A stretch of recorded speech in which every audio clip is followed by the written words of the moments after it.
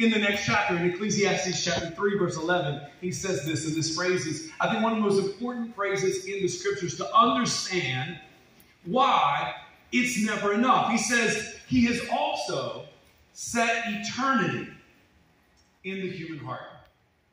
So the reason why you are not satisfied and why you can never be satisfied with this world is that you were made for more than this world can offer.